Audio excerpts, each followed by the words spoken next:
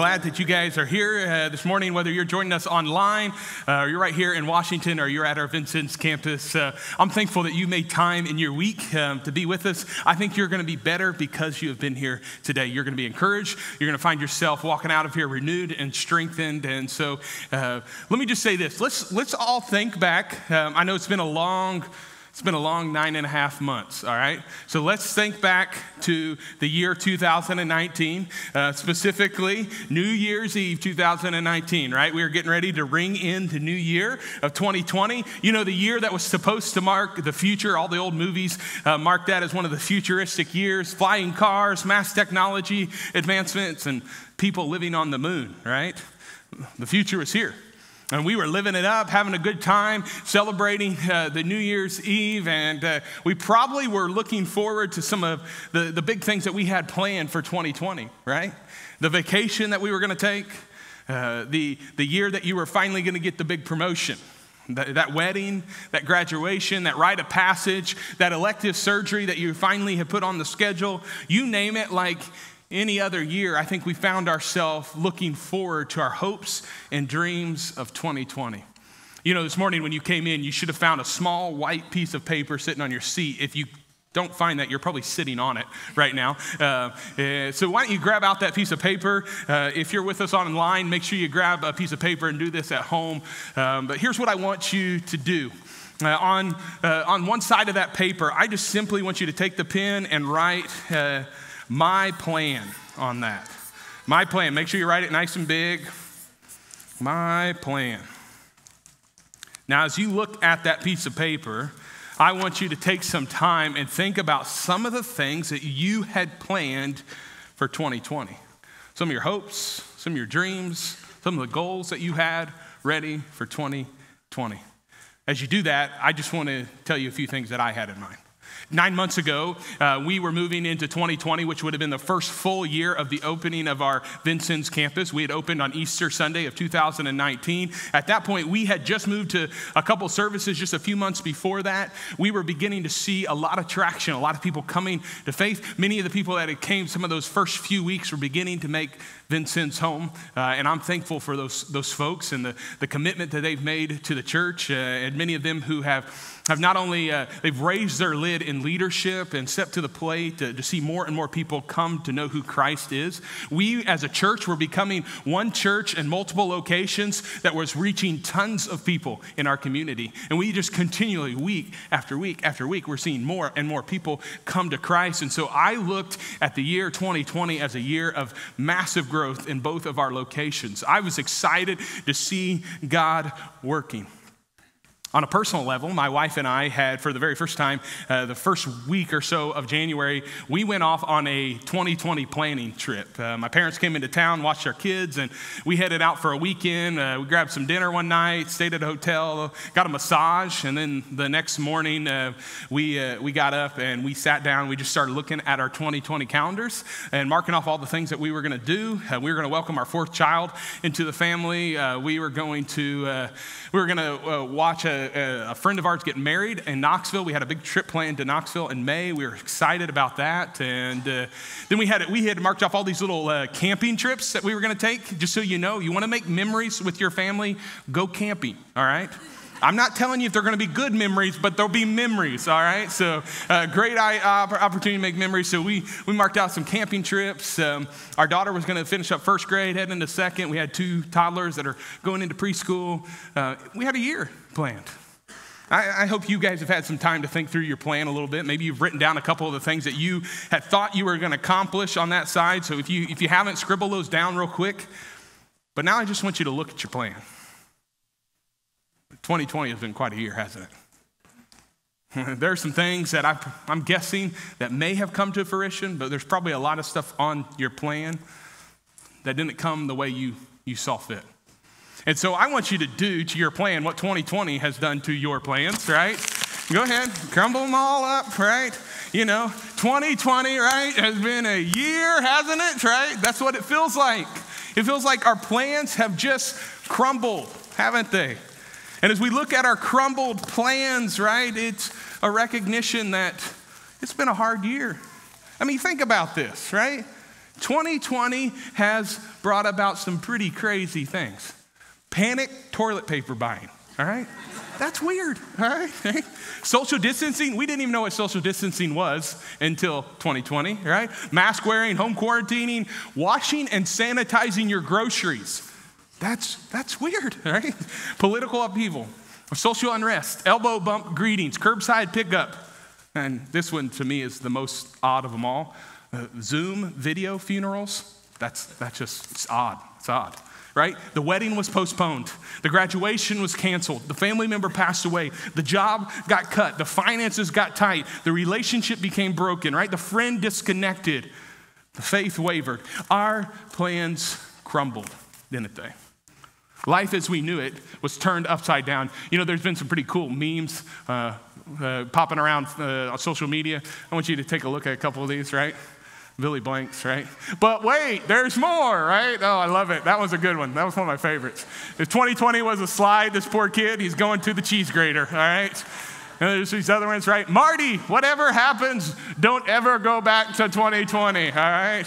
And then maybe one of my favorites, yes, a nice cup of 2020. Notice where he's drinking. It's poking him in the eye, right?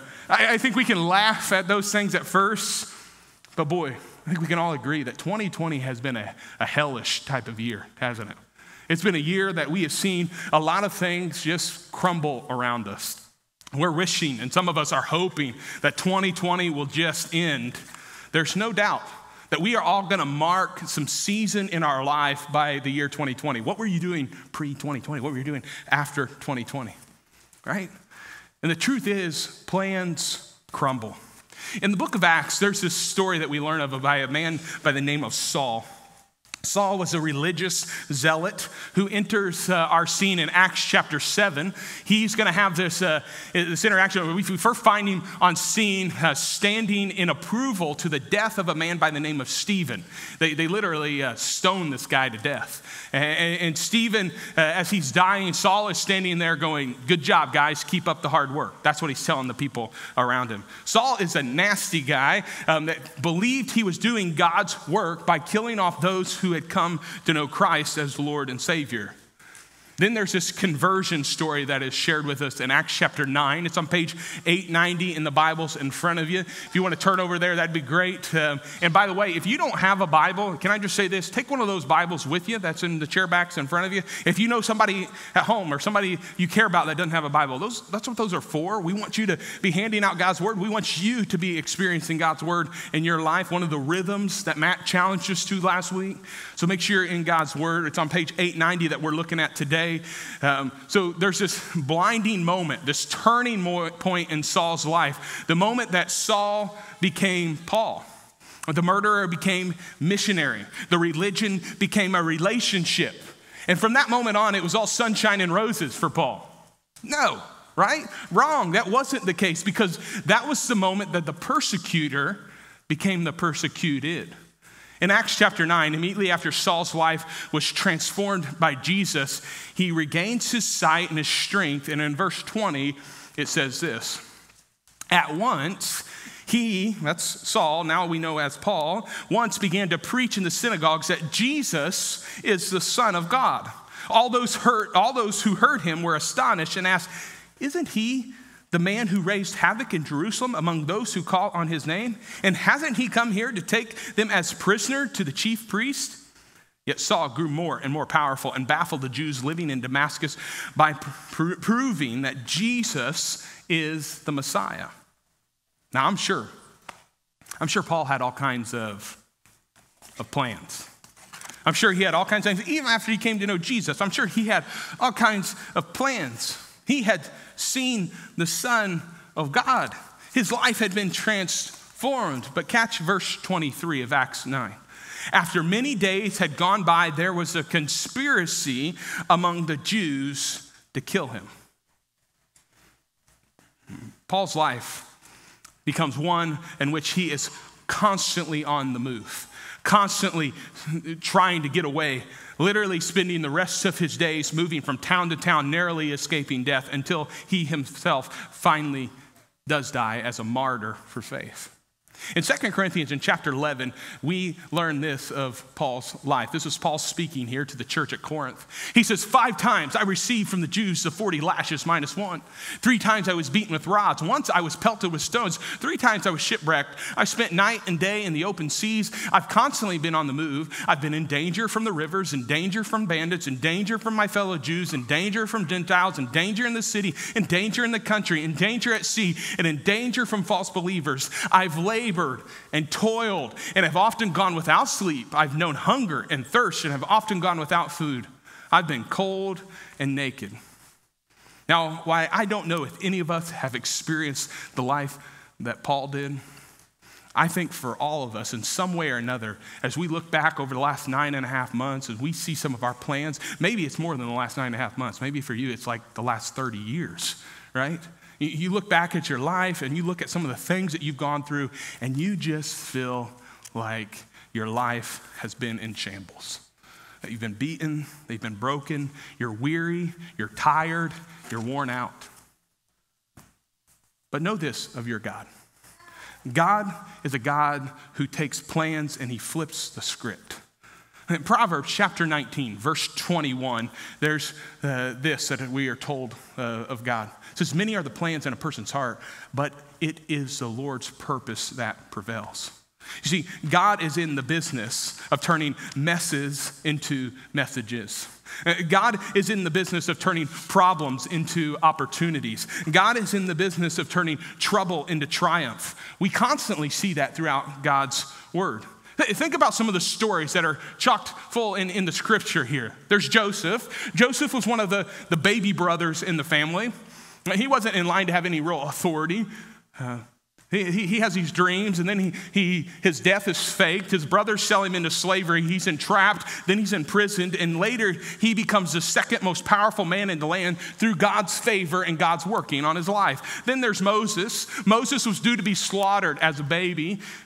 He then grew up a prince, turned into a hot-headed, tempered, reactionary man that murdered somebody. He struggled with a speech impediment, yet God moves Moses to leadership, and he uses him to lead a triumphal exit out of Egypt of the Israelites who had been held in bondage. Then there's Rahab.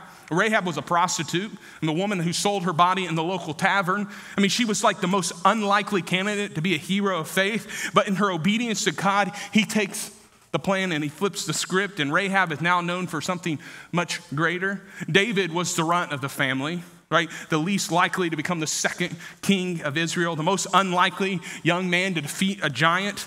David was a shepherd, not a warrior, a boy, not a man, a servant, not a king. That was until what? God got a hold of his life and God used him for a plan. Then there's Simon Peter in the New Testament, right? Simon Peter was like good old boy. That's what you want to think of Simon, right? Good old boy. I mean, he was making a living as a fisherman. That's because he didn't cut it in rabbi school. Like literally, he didn't cut it in rabbi school. And you're not good enough for that. So he moves into the family trade. He's going to become a fisherman, and fish is what he does. He is the guy that is quick to speak and slow to listen. That's the wrong way, just so you know, all right? The foot in the mouth type of man. That was until God got a hold of his life. Jesus spoke into his life. And then what do we know now Peter to be, right? Peter was one of the most instrumental figures of leadership that helped to establish the church, of which now generations and generations and generations have come and gone, and we are a testimony to some of the leadership of who Peter was. And there's Matthew. Matthew was a rotten tax collector who, took many in society for their money. All he was out to do was think of himself. He was very selfish. Then he becomes selfless when Jesus gets a hold of his life, and he eventually gets on mission for Christ, and because of that, he ends up being a martyr of death to who Jesus was. God is in the business of flipping the script, isn't he? Of taking the dumpster fire and turning it into a diamond in the rough. He does it in our lives, and he does it in our life's circumstances. Paul clearly understood this. Paul clearly had an understanding that God's purpose was always greater than his own, and that God's plan was going to prevail, and that God's plan was ultimately better than his own. We learn of that in the book of Philippians. In chapter 1, it's on page 951 in the Bibles in front of you, so why don't you just turn over there with me. We're going to be in chapter 1, verse 12. Here's where we find Paul at this point. He's in prison for what he's doing. He's experiencing one of those difficult moments Verse 12 says this. Now I want you to know, brothers and sisters, that what has happened to me has actually served to advance the gospel. As a result, it has become clear throughout the whole palace guard and to everyone else that I am in chains for Christ. And because of my chains, most of the brothers and sisters have become confident in the Lord and dare all the more to proclaim the gospel without fear.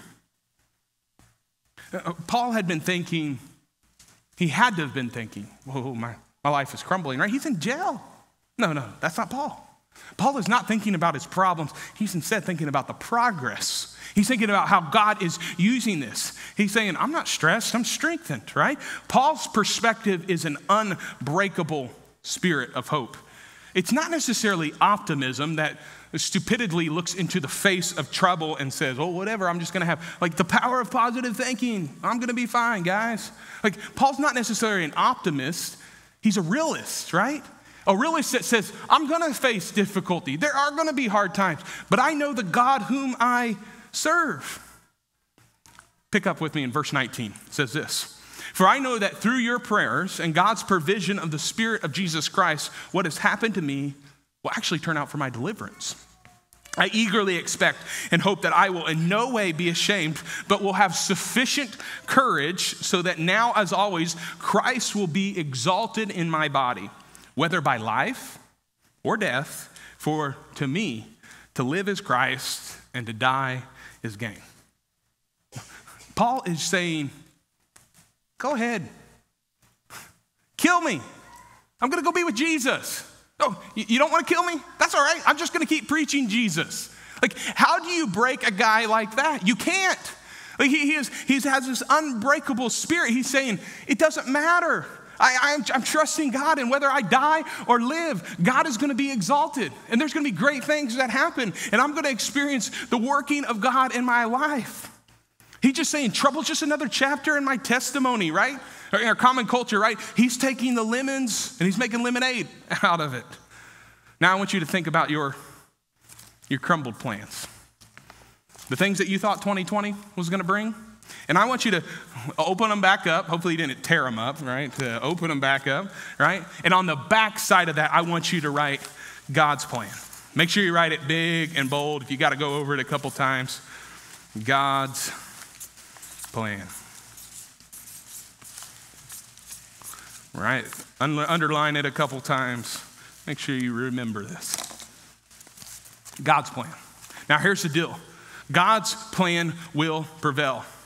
While 2020 has brought some storms, God will see us through the storm, but here's where the rubber meets the road. All too often, we are so focused on our plans, so focused on my plan, I gotta make this happen, that we never fully experience the flipping of the script and seeing God's plan worked out in our life because we don't let go. We hold so tightly to our plans, thinking that we are in control, that we can just handle it on our own. We have a family that is a part of our campus in Vincennes, and they've had quite a year. 2020 has not only brought COVID for them, it's also brought the death of a grandfather. It brought the cancer diagnosis of the mother in the family and many treatments because of that. Just last weekend, their youngest daughter wrecked her car and totaled the vehicle. It's just been a year for them. And Craig Kirk, the dad of the family, he shared on social media some of his thoughts and feelings, and he just said, look, man, I'll tell you this. The last 6 months, I found myself angry and frustrated at God more often than not. I appreciate your vulnerability, Craig. I appreciate your willingness to be honest because it's hard to do those types of things. And as Craig shared that, he wrote this, and I just want to read it to you from his post.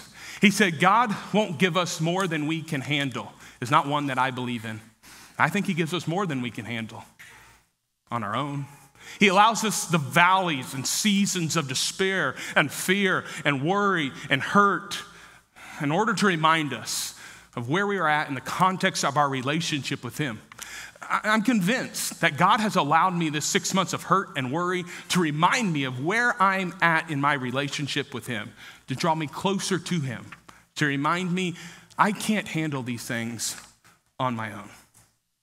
Craig, you're right. You can't handle these on your own. None of us can.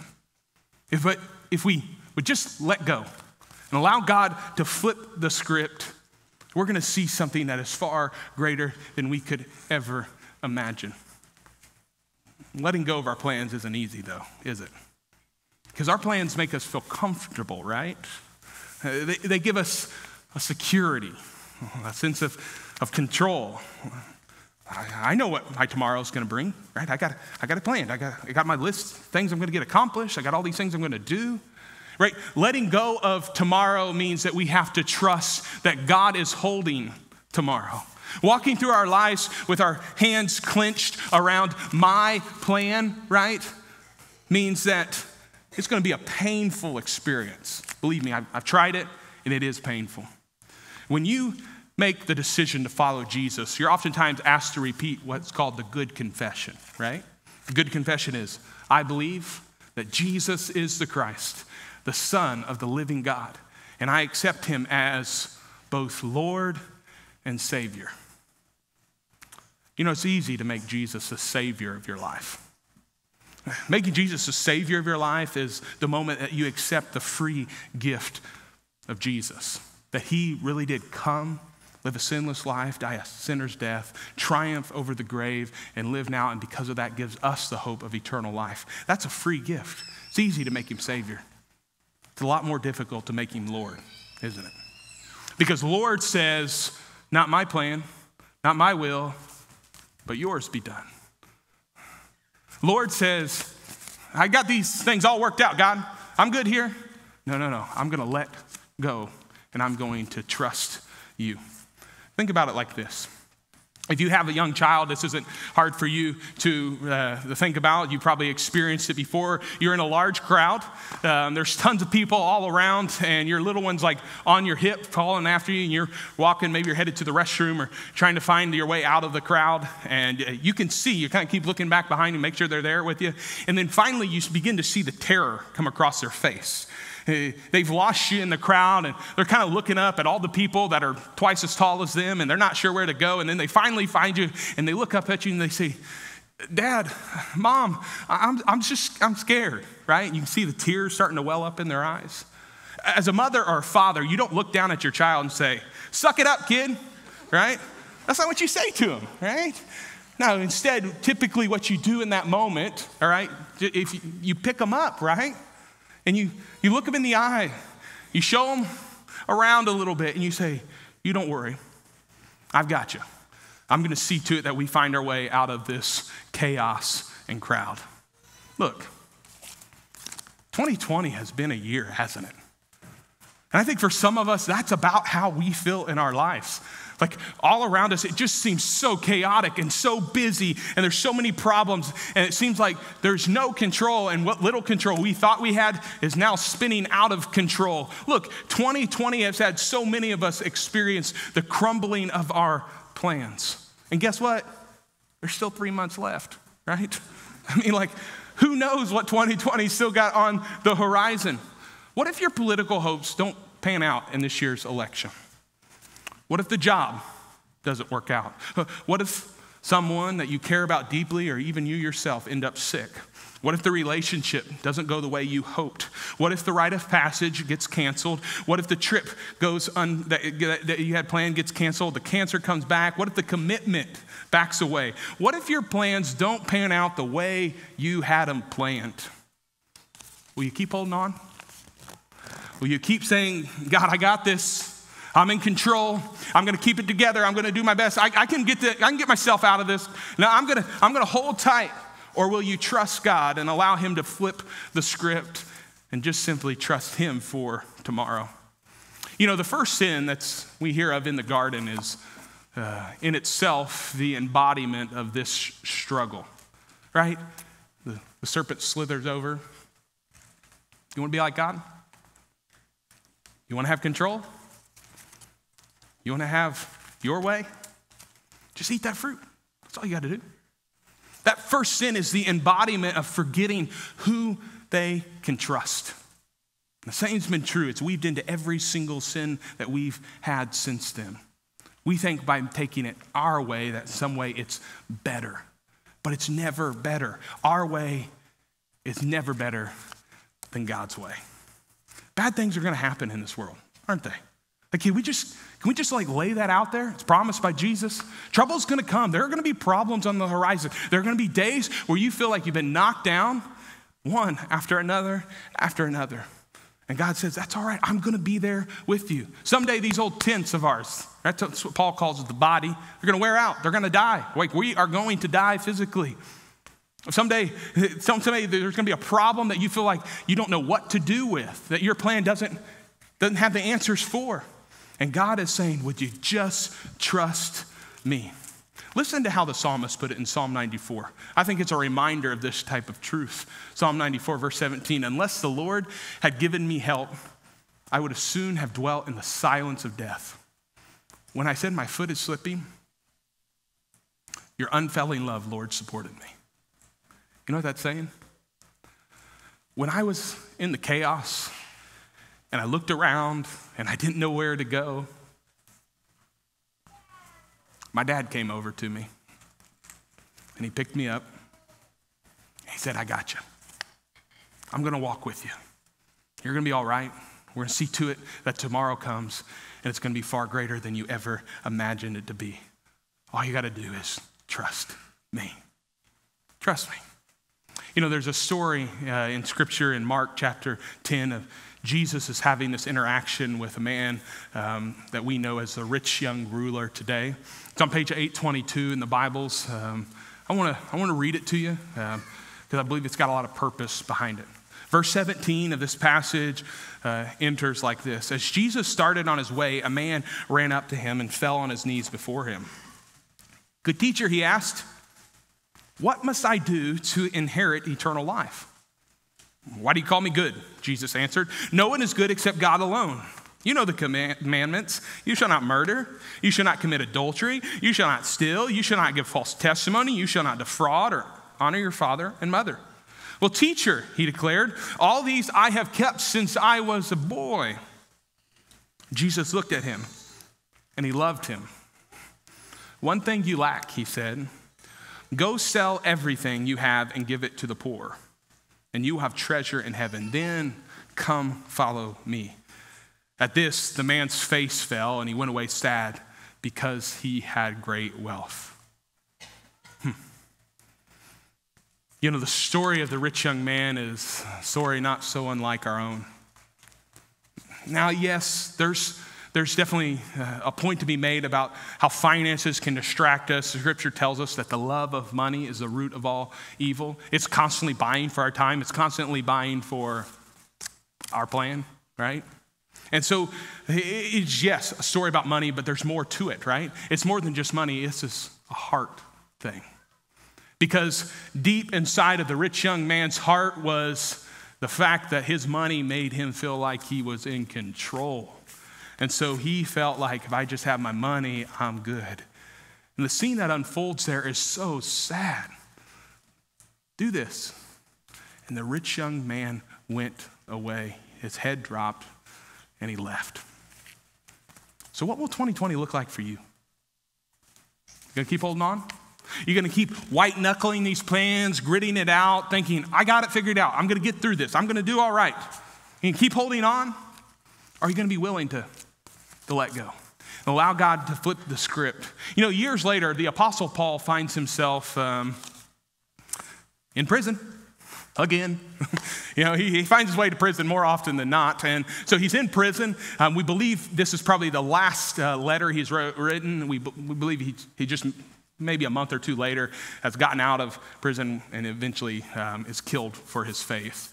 So Paul's writing this letter to what he calls his young son in the faith. It's a boy by the name of Timothy, who he's left in a town of Ephesus to do some ministry. And Paul is sitting in prison. And just so you know, like, this isn't like the posh prisons that we have around here, all right? This is a hole in the ground, probably bars on top, no light coming in. There's probably feces all around him. And he's scribbling out. We don't know how exactly he's scribbling out, what he's scribbling out, but he writes a letter to Timothy. And at the very end of that letter, in chapter 4, he tells Timothy this. He says, I fought the good fight. I finished the race. I've kept the faith. You know what Paul's saying? A long time ago, Timothy, I gave God my plans. I'm good because I know that God can be trusted. I let go, and I trusted him long ago. So how will the rest of 2020 play out for you? Will you keep trusting in your own plans, watching them crumble around you? Or you hand them over to God and watch something powerful take place. Look, there's a story of the Israelites that the Israelites were like a people that were constantly doing this. My plan. Let's do God's plan for a while. No, we're going to go back to my plan. Let's do God's plan, right? Like the whole Old Testament is filled of these people just like constantly like going like this. They'll stay on their plan for a little bit and they're like, oh, we're doing something wrong. We got to get to God's plan. Ever feel like that? Been there before, right? Like I did good today and then tomorrow I'm going to decide to go my way again. That's kind of how the Israelites were. And I get to this moment and I think there's like a sense of like despair. Like, I don't know if God loves us anymore. And the prophet Isaiah is prophesying to them, and it's recorded for us in Isaiah 43, his words. He says, forget the former things. Do not dwell on the past. See, I am doing a new thing. Now it springs up. Do you not perceive it? I am making a way in the wilderness and streams in the wasteland. I'm taking your crumbled plans of 2020 and I'm going to flip the script and I'm going to do something amazing. And you're going to mark this season in your life by the year that you grew in faith more than you ever could. And as much as I had these plans and dreams to see more and more people maybe come in numbers to the church, I've seen so much deepening of faith through many of you who've decided not my will anymore, but God's will for my life. It's freeing. It's exciting. All we got to do is let go and allow God to flip the script. Would you pray with me? God, thanks. Thanks for today. Thanks for the truths and promises of Scripture because, boy, this has been a year that we needed them. A year that we needed to be reminded that, God, you are in the business of taking messes and turning into messages, of taking trouble and making it triumph, of taking problems and making them progress. God, we know you are doing an amazing thing. God, we're seeing it in the lives of friends and family. I'm seeing it in the lives of men and women in this church. But God, truth is, I see the struggle as well.